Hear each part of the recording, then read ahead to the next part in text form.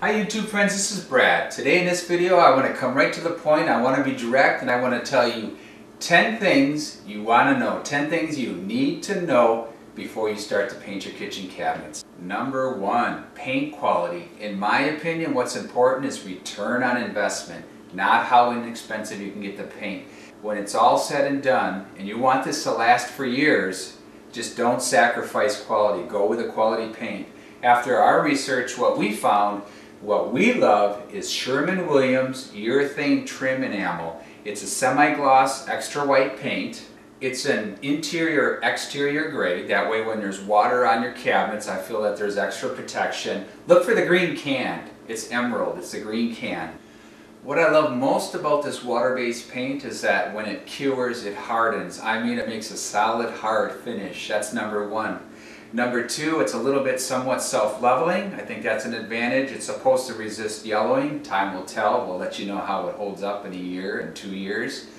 The other thing is when you start to work with this paint, you're going to notice it feels a little bit more oily. It's going to wash up a little bit harder. You're just going to know when you start working with it that it's a higher quality paint. I think with most kitchens you can just use 1 gallon of paint. Ours took 2 because we have a larger kitchen area. Plus we also painted the shelves in our pantry. So the regular price for this paint is pretty expensive. It's $92.99. But if you go online, you'll probably be able to find a 30% off, 40% off coupon. If it's 30% off, it's $65.09. If it's 40% off, it's going to be $55.79. So again, quality. I can't overemphasize the quality of your paint. For a primer, we use Zinsser's Bullseye 123 for all surfaces primer. It's an interior exterior grade. It works fantastic. You can get it for $25, $26 a gallon, and you can find this at most big box stores. Number two, label each drawer face and each cabinet door with where they came from. It's going to make this project much easier. You want to be organized whether you're using a basement, you're using the garage, whatever. My suggestion is to take some tables, put them in a row, or put them in an L, whatever you got to do. And rather than putting the tape on those surfaces, put it on the table in front of that cabinet door, that drawer face. That's definitely something we would have done a little different. So again, so you're putting multiple coats on. So each of these got 2 coats of primer and 2 coats of a top coat. And it's just really easy for these to fall off. They kind of get mixed up. So even if you mix them up, you're going to figure out where everything goes, but it does take some time. Number 3, fill in any imperfections with wood filler. In fact, don't wait till the weekend or whatever when you're ready to start this project. Do this ahead of time and complete it. Give yourself a little break before you even start to paint, because this takes longer than you think, especially with our 60-year-old cabinets. So you're going to want to use a good wood filler. You're going to fill in those imperfections. You're going to want to sand them and maybe fill them again and re-sand them. So do your diligence there. In retrospect, we really could have done a better job with this. So I cannot emphasize, take the time to do this. So this is what we used. Elmer's Pro Bond, professional strength, interior, exterior wood filler. Having used this tubby, I'm going to say I would have rather I had a tube. I think the tube would be a little easier to work with, not drying out and getting, you know, your fingers back and forth and getting messed up. The other thing is yes, this worked, but I would probably look for something else, because when we actually filled with these, it just seemed like it could have been a little bit denser. We almost had to, too many times, go back a second time to put more in. So again, do your diligence with this, because all that prep work that you do, that's huge. If you paint your cabinets a light color, especially white, those imperfections that didn't show as much with that dark, ugly stain, they're going to show more. Alright, number 4, save all your old hardware. Even if you're putting in all new, save it. Trust me, use Ziplocs, separate your hardware and keep them in a Ziploc. So what happened was we reused our door handles. We had upgraded a couple years ago. We liked them, so we reused those, and we purchased new hinges, put those on. The issue was the strikes. This is our strike. This is the strike plate. And so all the big box stores, there's nothing in town that really has something that really works well with these older 3/4 inch plywood cabinets. So they're old, they're kind of beat up, but they work. So we reinstalled them. So the hope is down the road to just go online and find something that we can use. So again, in our case, we're so glad we kept all our old hardware. Number 5, decide whether to sand with sandpaper or to use a liquid sandpaper that'll both degrease and degloss. So this is liquid sandpaper. We decided not to use this. Next year we're going to paint our bathroom cabinets so we can give a review of how well this works. So our cabinet doors, as you can see, are what they call the slab type. You don't see, they're not ornate, they're very simple. So in my opinion, what we did, and I don't regret this, we sanded. So we used an orbital sander, and this is 100 grit sandpaper, and we sanded down as close to the wood as we could go. So we went with the grain. Actually, we went kind of against the grain at first somewhat, and then we went with the grain to get down to the wood as much as we can, because in the long run I think you're going to get better adhesion with your primer if you can get down to the wood. So this worked really well. And a lot of people complain about sanding. Let me tell you about sanding. If you just buckle down, you go outside and you just do it, it's not as bad as what you think. Because if you get a quality sander and you change these pads out like after every 2 cabinet doors, you're going to find that it actually works very well. It goes much faster than what you think. Okay, so the other thing is, so before you sand, they recommend using like a TSP heavy duty cleaner and like one of those scrubbies. So you want to wash your cabinet faces, you want to wash the doors. Even though you're going to sand them down with a power sander, you want to remove as much of that grease as you can. The thought is, especially with the cabinet faces, is that as you're sanding them, you're going to kind of move some of that grease into the wood. Okay, so on these cabinet faces, we didn't spend a lot of time. We just used, I think it was 150 grit, but we just kind of roughed it up a little bit. That's what shows. This is what shows with your cabinets, so that's what you want to pop. You know, you rarely open your cabinets, right? So you don't need to spend too much time there. But inside the cabinets, we didn't even sand. Okay, my camera person, my better half, just informed me, because she actually did most of the prep work in these. She did clean them with a TSP cleaner, and she did actually lightly sand them. I stand corrected. So maybe, by the way, that's why they look so well. So, and then after that, she used the TSP again to clean them, and then she, made sure everything was rinsed off real well. Number 6, give yourself more than a weekend to do this project. I think we touched on this earlier, but real quickly, so we would put a coat of primer on, prime everything. We would wait till the next day for that second coat of primer, even though the primer dries in an hour. We wanted to make sure everything was hardened somewhat.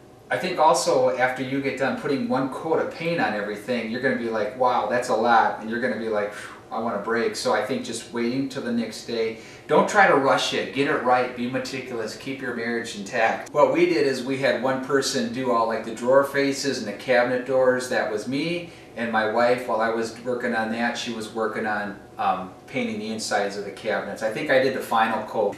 I think she was a little concerned because I guess I'm maybe a perfectionist. I don't know if that's good or bad, but number 7, especially if you're painting your cabinets white, it is so worth it to take the extra time to paint the insides of your cabinets. So just take a look at this and imagine that looking like this ugly brown. I'm telling you, it's a night or day difference. So this is a lot of work. When you're in here painting, especially this corner one, you're on a ladder, you're reaching in there, your neck's funny, and so quite frankly you're going to get kind of sore unless you're 20 years old and you do yoga. So it really takes a lot of time, but it gives it that pop. When you open that cabinet, it is so nice. I'm so glad we took the extra time to paint the insides of these cabinets. So that's our recommendation. Okay, number 8. Bloopers. Let me do that again. Number 8. Oops. Number 8, try to give everything the same number of coats. We use 2 coats of primer, we use 2 coats of a top coat, and so with everything, your primer and your top coat, use the same number of coats of paint, because every time you put a coat of paint on there, it gets a little bit whiter. If we were to go to a 3rd top coat, it gets just a little bit whiter. So 2 things to take home from this. Number 1, if when you're painting and you're trying to decide, boy, does it need another coat, I'm not quite sure, lean on the side of giving it another coat. And then looking here at these cabinet doors and then the face frame, same number of coats, because if I did that face frame, I'm like, it looks nice, let's go with 3 coats, but I left 2 coats on these doors. I think you're going to be able to tell a difference, and so it really counts. So again, I cannot emphasize, try to use the same number of coats, be meticulous. Number 9, allow more drying time than what's recommended by these manufacturers. So we got everything done, all the painting done. 3-4 days later, I forget, I'm putting on new hinges and I'm starting to handle these cabinet doors, and I could tell there's just a slight impression there, just a little something in oil there, and I tried to kind of rub it off and wipe it off, and just, you got to look at it with the lighting right, but there's just a little something there that didn't come off. And I've spoken to some people that do this for a living, and again, like I said before, the beauty, one of the best things about this paint is the curing. It hardens, so you need to give it time. So what am I trying to say? This, when you put that top coat on, even wait 2-3 days before you put that last top coat on. And then after that last top coat's on, I'm not kidding, wait a week, even maybe 2, wait a couple weeks. I think we waited 2 weeks then and it worked fine. But wait like a couple weeks, just let this cure before you handle it, and then you can touch it, install it, do what you want, and you're fine. But I see people doing it in a weekend, and having done this, I just don't understand how they're able to do that. You know, what is it? Because quite frankly, when you video or you take a picture, everything looks better in reality than it is. This looks awesome, don't get me wrong, but the pictures, I don't know if you've ever stayed at an Airbnb, but look at the pictures and then go to the place. There is a difference.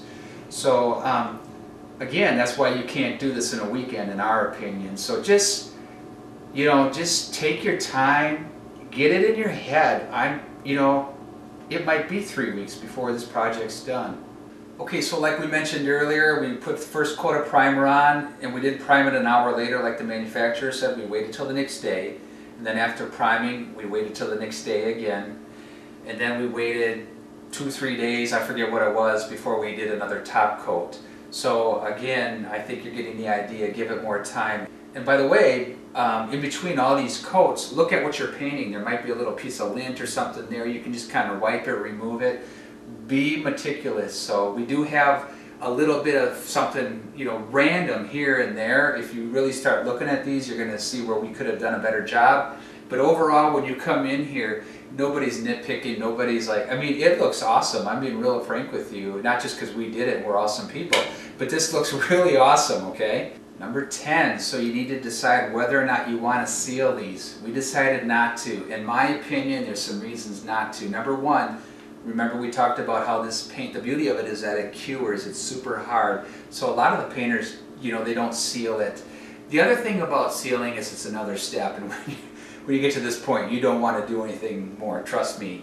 The other thing, the way I'm looking at it is just like 5 years from now, your kitchen walls need to be repainted. It kind of cleans everything up. Well, I'm looking at 5 years from now, we could paint our cabinets. Well, it's going to be super simple compared to what we did, right? You just pull the hardware off and you put 1 coat on, probably even just the outside. We may reface them, I'm not sure, but we're going to give you an update every year on how these are holding up. So I did watch some YouTube videos a while back before we started, and I didn't hear this very often, but I did hear it, especially with white cabinets, is that when they sealed it and it dried, they noticed just a slight yellowing. And they said, they liked it better. It's not like it ruined the job. It still looked really nice, but they said there was something there. So if you're going to seal it, you maybe test a scrap piece just to see what happens. So I would hate to paint all these cabinets, put a sealer on, and have a little bit of a change in color and be like, oh man. But at the same time, we haven't lived with these cabinets 5 years yet. So, maybe it'll come back to bite me and I'll be like, boy, I wish I would have sealed them. I don't know. I guess again, I gave you some pros and cons, and so we decided not to seal them. Bonus tip number 11, a white paintable latex caulk will give your cabinets a finished look. If you paint the inside of your cabinets white like we did, if you have cracks, these are built-ins, and to plumb them, straight. There's these big cracks. I mean, some of them are very wide that we filled with caulk, and it's a night and day difference. I can't tell you how awesome it looks. So we actually caulked after we painted. It looks great. I think I would have caulked before we painted if I had to do it again. So when the caulk dried, because they're such big pieces, there's just a little bit of a slight hole, random, very random, and you know, here and there, where there was some separation with the caulk. So just to give you an idea with the caulk, when you have big areas, normally you just use a wet finger, you know, and you put that caulk in. So if you got too big of a crack that you're trying to fill, you're going to get some coving. So we have a little bit of that. Again, it looks awesome, don't get me wrong, but I think if I would have used a small spatula on those wide cracks, and I would have went like this to brush it out instead of my finger, I'd have a little bit less coving. So again, it's a professional finished look. Also, this corner here, there was a gap, and I forgot to fill it with wood filler. Don't ask me how, but I did. And we were done painting them. I left them, we painted them, and we had that gap. Sorry I don't have a picture. I'm like, ooh, we should have done a better job there. So this is in here, and it's not even painted, and you can't even tell it's there. And that's, I mean, you get right up to it. So the caulk is like awesome. I couldn't believe how well of a job it makes this job look. So again, the caulk is just unbelievable. So you may want to consider using this. The other thing with the caulk is when we shiplapped here and around our window frame, we put caulk all the way down and around here. So again, it finishes it off around the microwave. I hope to never pull this microwave off again having installed it, but it's caulked around there. So, and also I don't know if it shows, but where the cabinets meet the walls, we caulked, and it gives it that finished look. Even if you're not painting things white, if you put the caulk there before you paint and then you paint over it, it's going to give it a more professional finished look.